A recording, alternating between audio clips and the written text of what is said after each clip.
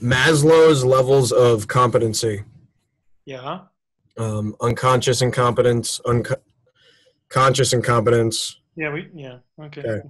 So let's use an example of, we analyze someone's gait. We see whether or not you want to call it dysfunctional, but we see some sort of unconscious incompetence, right? Sure. We give them a corrective, and then we ask them to go through the gait cycle again, and it now becomes unconscious competence. How did we skip the two main levels? Or why, or how do we justify that? Well,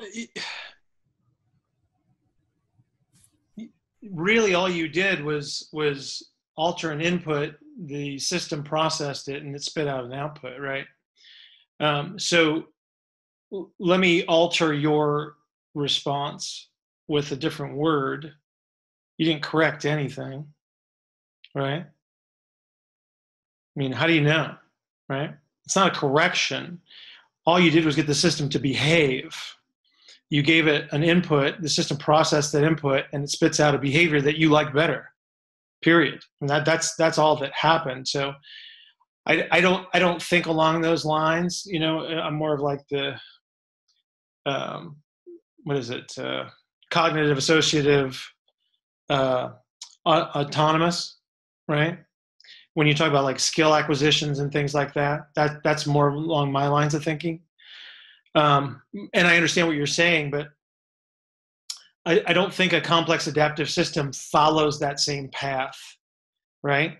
Because you know, you want to change somebody's squat, have them hold on to a kettlebell. You want to change it again, make the kettlebell 2 kilograms heavier, and you just changed it, right? Because you're not going through those stages. All you're merely doing is providing a series of inputs that the system has to process to spit out a behavior based on the context that you've created. So, you know, did they actually learn anything? Are they merely responding? Can they reproduce it later? You don't know. You don't have that information, do you? You just have a response, right? You have a stimulus and a response.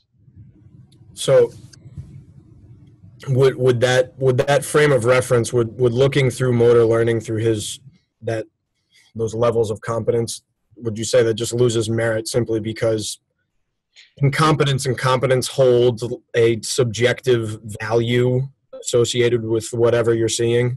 Yeah, I mean, this is not something that I spend a lot of time thinking about, and so I probably can't speak intelligently about it.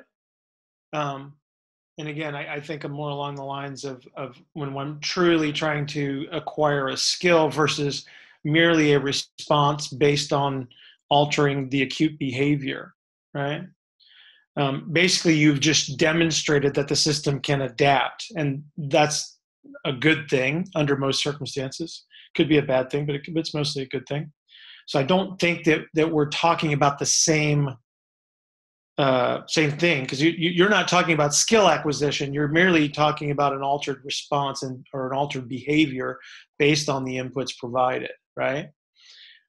What you want to be able to do then is to go where you want to go. Now you're going to have to look at, okay, how long does it take for this change to stick? And I would say that based on the scenario that we're talking about, you probably can't tell, because the context will always change, right? All I have to do is, if somebody's walking on a treadmill, all I have to do is change the speed of the treadmill, right? So now I've just changed states. So then the question becomes, can I destabilize from one state and achieve stability in the next one based on whatever the speed of the treadmill change is? You see what I'm getting at? You know, we're not talking about throwing or kicking or, you know, an interception task like catching a ball or handwriting or whatever that skill may be, right? So I think where you want to go is more of like a skill acquisition kind of a concept versus an input processing output scenario that a complex adaptive system would demonstrate. Does that make sense? I can't hear you. Yes and no. So, I mean, then that also depends on like your definition of a skill and the entire so like would acquisition of that new Well, okay. Can I stop you for a second? So there's a Yeah. difference between a skill that is something that is somewhat repeatable, and a task which is merely something to meet the demands of a context, Okay. right? So And so I think what you described was more of a task-oriented scenario, not an acquisition of skill. so then what?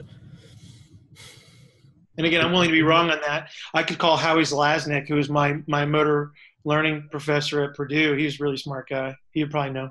So in your mind, what's the difference between a task and a skill? Well, a skill requires a level of competence, right, to make it somewhat repeatable within a variation. So, a task could be to shoot a free throw, and a skill would be to consistently shoot accurately. In my mind, does that make sense? No, yeah, I like that answer a lot, actually. Yeah. So, and again, it's been a long time since I've looked at stuff like that. But call Howie. He's at Purdue. Howie, what was Howie's his last last name. name? Yeah. He's brilliant. He's actually brilliant. Does he answer emails? He actually does. Wow, Howie. Zelaznik. It's just like it sounds too. It's Zelasnik. Would you be able to type that in the chat? I think so. Okay, Yeah. appreciate it. He's at Purdue. You can't miss him. Okay, he's like the staple of Purdue. If he left, Purdue is no more. Well, I didn't know who he was when I was taking his class, and it turns out that he's like this amazingly brilliant guy that everybody knows who he is in like motor learning.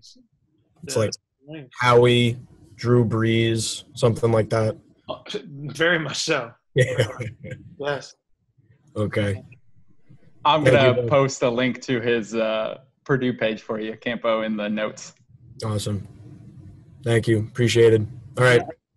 I'm gonna catch my 9 o'clock train now. Peace out. Very camp. You guys, appreciate it. Thank you. Have a good one.